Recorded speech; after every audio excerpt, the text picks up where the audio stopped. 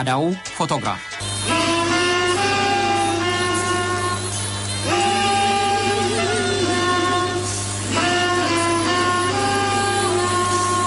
ከ30 ዓመታት በፊት በሶዌቶ ወጥቶ ለመግባት እርግጠኛ የሚሆኑባት መንደር አልነበረችም። ያን ጊዜ ሕፃን፣ ወጣት፣ ሽማግሌ ሳይባል ጥቁሮች በመከራ ውርጅብኝ በዘረኛው የነጮች መንግስት የሚጠበጠቡበት ጊዜ ነበር።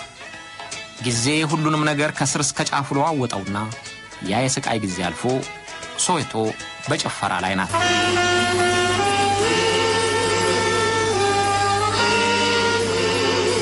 ሶዌቶ ከጆሃንስበርግ ደቡብ ምዕራብ የምትገኝ መንደር ናት።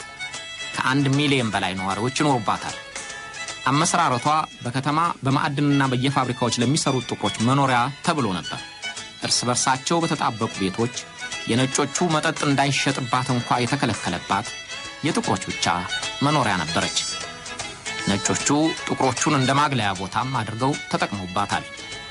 መንገድ፣ ንጹህ ውሃ፣ ክሊኒክ የተሟላባት አልነበረችም።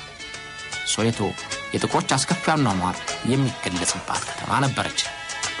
በዚያው መጠን ከዘረኛው መንግስት ጋር በሚደረገው የነጻነት ትግል ዋና ጣቢያ ነበረች። እንደነ ዴዝሞንድ ቱቱና ኔልሰን ማንዴላ የማሳሰሉ የፖለቲካ መሪዎች እየኖሩባት ታግለውባታል። በግልጽና በድብቅ የሚካሄዱ ተቃውሞዎች ዋነኛ ጣቢያ ሶዌቶ ነበረች። የሶዌቶ ነዋሪዎች ግድያ፣ የመደዳ ጭፍጨፋ ተፈራርቆባቸዋል። እንደነ ሄክተር ፔተርሰን ያሉ የዘረኛው መንግስት መሰረት ያነቃነቁ ዜጎች መስዋዕት የሆኑባት ከተማ ናት። ዛሬ ከ30 ዓመት በላይ ዕድሜ ያላቸው የሶዌቶ ነዋሪዎች በደስታቸው ውስጥ ያሳለፉትን የመከራ ዘመን እያስታወሱ በሐዘን ትዝታ ይጎሸማሉ።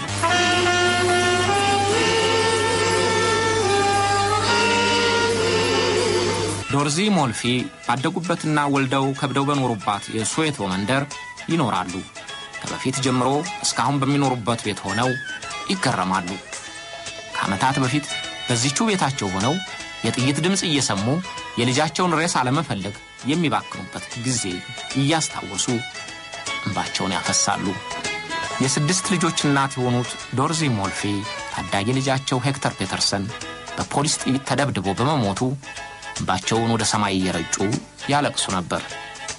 አሁን ደግሞ የእርሱ መስዋዕትነት በፈጠረው ግፊት ጭምር የደስታ ሙዚቃ ዜማ ለመስማት በመብቃታቸው የደስታ እንባ ያወርዳሉ። ሶዌቶ እነዚህን ሁሉ ተቃርኖች አስተናግዳለች።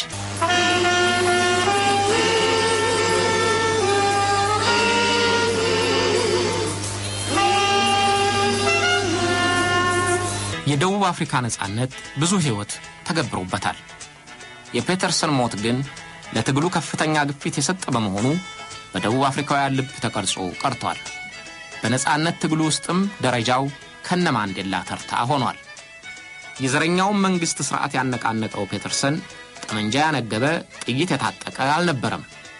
የተማረ የተመራመረ በየአደባባዩ የሚፎክር በየመድረኩ የሚደነፋ አልነበረም። ክንዱ የጠጠረ አእምሮ የጠናም አልነበረም። ገና አድጎ ያልጨረሰ የ12 ዓመት ታዳጊ ወጣት የአንደኛ ደረጃ ትምህርት ቤት ተማሪ ነበር። ፔተርሰን ገና የህይወትን ደረጃ መውጣት እንደጀመረ በነጮቹ ፖሊሶች በጥይት ተገደለ። ግን ሞቱ የታሪኩን ማዕበል ገድቦ ሊያቆመው አልቻለም።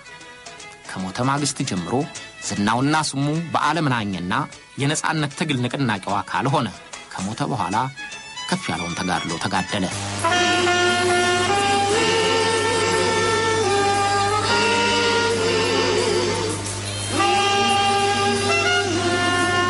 ሄክተር ፔተርሰን ሰኔ 9 ቀን 1968 ዓ.ም ጧት የደንብ ልብሱን ለብሶ ወደ ትምህርት ቤቱ ሄደ። ያን ዕለት ተማሪዎች ሰላማዊ ሰልፍ የሚያደርጉበት ቀን እንዲሆን ተቆርጦ ነበር። ተማሪዎቹ ሰልፍ ለማድረግ የወሰኑት የነጮቹ መንግስት እስከ 2ኛ ደረጃ ትምህርት ቤት ድረስ መማሪያቸው አፍሪክ ቋንቋ እንዲሆን በመወሰኑ ነበር። የአፍሪክ ቋንቋ በ17ኛው ክፍለ ዘመን ወደ ደቡብ አፍሪካ የገቡት የደሾች ቋንቋ ሆኖ በነጮቹ የተለመደ ሆኗል። ጥቁሮቹ ደግሞ ቋንቋው የማይጠቅመንና የጨቋኞቻችን መጠቀሚያ ስለሆነ በእንግሊዘኛና በራሳችን ቋንቋ መማራችንን እንቀጥላለን የሚል አቋም ያዙ። ጥቁር መምህራንና አንዳንድ ትምህርት ቤቶች ሲቃወሙ ቆይተው በሰኔ 9 በሶዌቶ የሚገኙ የሁለተኛና የሁለተኛ መለስተኛ ደረጃ ትምህርት ቤቶች ሰልፍ ለማድረግ ወሰኑ። ከጧቱ 3:30 ላይ ሰላማዊ ሰልፉ ተጀመረ። ከደቡብ ምዕራብ ሶዌቶ የተነሳው የደንብ ልብስ የለበሱ የተማሪዎች ሰልፍ በየመንገዱ ያሉትን ተማሪዎች እየጨመረ ወደ ምስራቃዊው ኦርላንዶ ቀበሌ አመራ።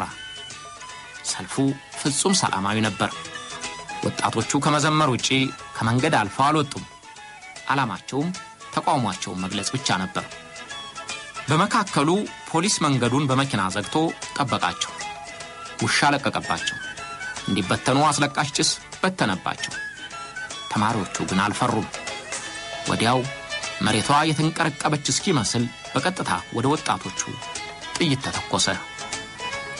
ወጣቶቹ በያለበት መርገፍ ጀመሩ።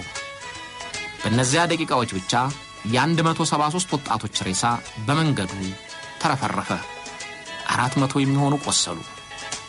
173 ወጣቶች በጥይት እየተደበደቡ ተጨፈጨፉ።